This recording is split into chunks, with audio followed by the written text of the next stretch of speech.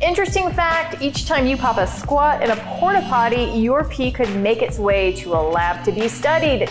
And all for science. So, could the deposits we make into our toilets at home undergo the same level of scrutiny? Well, first let's take a moment to acknowledge something really important about poop.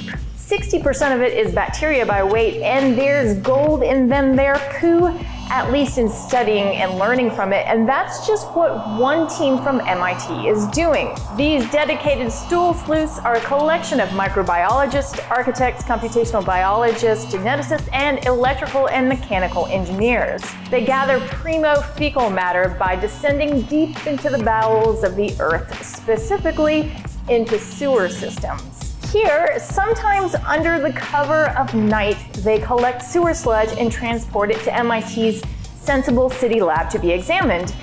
And with all this mystery and intrigue, you're probably wondering if this project has a snazzy name. Yep, Project Underworlds. Cambridge, Massachusetts is the location for this pilot program, and while the Underworlds team collects microbial samples from the sewer by hand, the plan is to install robotic sewage samplers throughout the sewer system in order to record in real-time disease transmission.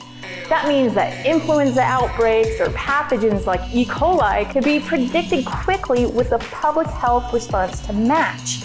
Not a bad idea when you consider the growing elbow-to-elbow populations in cities.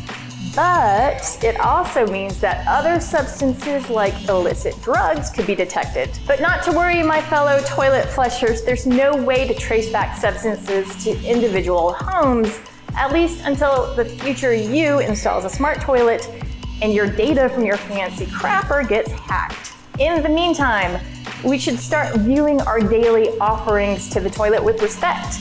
All that beneficial bacteria stewing in the gut is a cornerstone of good health. We're talking about a primitive life form dwelling inside of us with serious bragging rights. After all, bacteria has been around 225,000 times longer than humans have. So it makes complete sense that the folks at MIT would be mining the sewers for this microbial gold.